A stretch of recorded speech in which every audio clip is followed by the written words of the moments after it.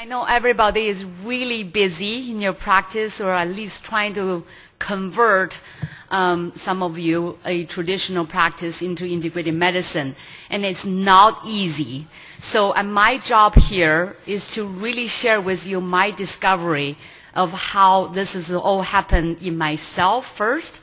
At age 42, that was 7 years ago, I just turned 50.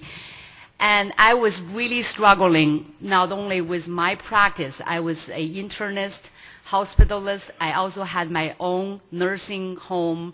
I was a nursing home director.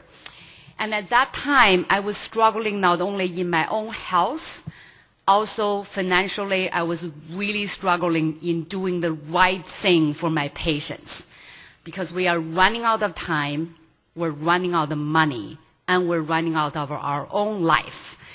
And so at that time, I started learning about integrated medicine, initially really for my own health, because I was having so much autoimmunity issues, sleeping issues, and gaining weight, losing muscle mass at the same time. So as you can see, I really want to talk to everyone as a woman in my age group first. Then we can go into how to what is really going on in our practice. And after obtaining all this information for myself, of course, my patients start to be very interested. One thing about the burning question today is, why do modern people age faster than our parents and grandparents? My mother is 86 years old. She's a practicing cardiologist in China, in Beijing. My grandmother lived until 96, and she learned English at age 86. And she did not have cataracts at the time she was passing away. And she lived a very long life, very healthy. And I said, wait a minute. I was only 42 years old. What is going on with me? I have really good genes. And this is the key. Gene raised the gun, and environmental factors pull the trigger. We all have genetic weaknesses. We have strengths, and some people have more problem than others, right? But why the disease are happening at a younger age? Why people seemingly have good genes are not doing as well as their parents and grandparents? And this is the fundamental answer. Really, gene raised the gun, and environmental factors pull the trigger.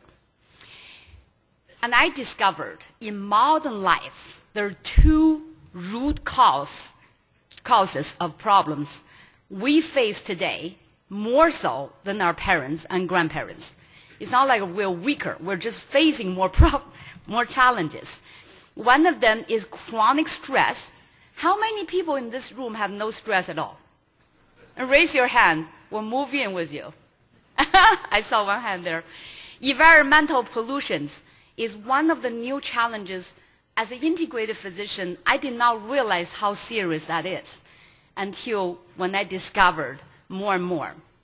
Of course, chemicals, heavy metals, electromagnetic frequencies, radiation, modern radiation exposure, and GMOs. And of course, we have more and more things coming up, right? It caused a tree of sickness. And I don't want to go over every single one, but metabolic diseases continue to rise. Obesity is now not only internationally epidemic, not only in the United States, it's internationally epidemic. High blood pressure is happening in people in their 30s. Degenerative disease.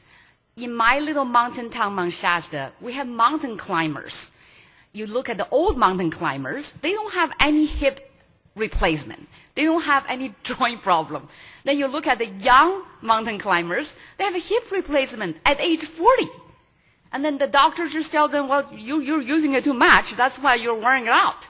Well, what about the 80 years old that's still climbing the mountain, right? And of course, vision change and all these Parkinson's disease is happening in younger people. Mental illnesses. So many people are seeing the younger generation suffering from a very, very big group of diagnosis of mental illness. It's like suddenly human species are having trouble being happy, enjoying joy and life, right? Immune system dysfunction is the most intriguing. When I first moved to Mount Shasta, which is a little town, has the best water on earth, and we have really no pollution compared to Los Angeles, New York City, and Houston, one of those, and Salt Lake City apparently is very polluted. But I'm seeing a lot of people with allergies. Asthma, I was taking allergy pills, asthma pills, and people have psoriasis, MS, lupus, autoimmune disease. I had Hashimoto. And so what's really going on here?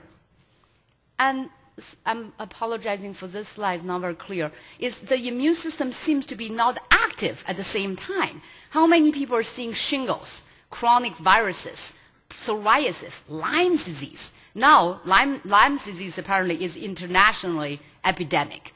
And it's seemingly that our immune system just suddenly lost power, and we are just suddenly facing this pathological attack, from the pathogens we have had lived with for thousands of years, right? Cancer is now ranked #1 killer in children among medical illnesses. Cancer has never been #1 killer in anybody, right?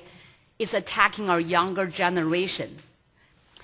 Cancer now is #1 killer in people younger than 85. This is according to national statistics. This is ACS, American Cancer Society. They talk about 1 out of 2 men will face diagnosis of cancer in their lifetime, and 1 out of 3 women will face the diagnosis of cancer in their lifetime.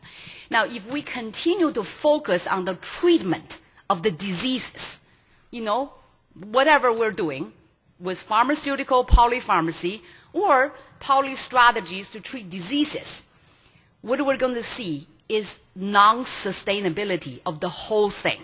We have to look at the roots. If we're not addressing the roots, any therapy is not going to be very sustainable because you're always a couple steps behind the problem. We're always addressing the problems. And other things is going to come up if we don't address the roots. So sick, tired, and fat is one of the things that we all see every day, right? The second problem, I apologize for the slides change because when we transfer to the slide, it gets changed.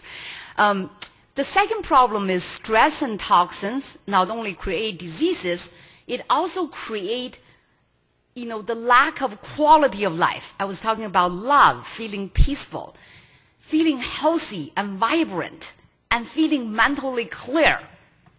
Is influencing that. Human growth hormone controls the sense of well-being, which is pretty, very big description. But when people don't have sense of well-being, is they don't feel well. It's not like they're sick or they have a diagnosis of disease.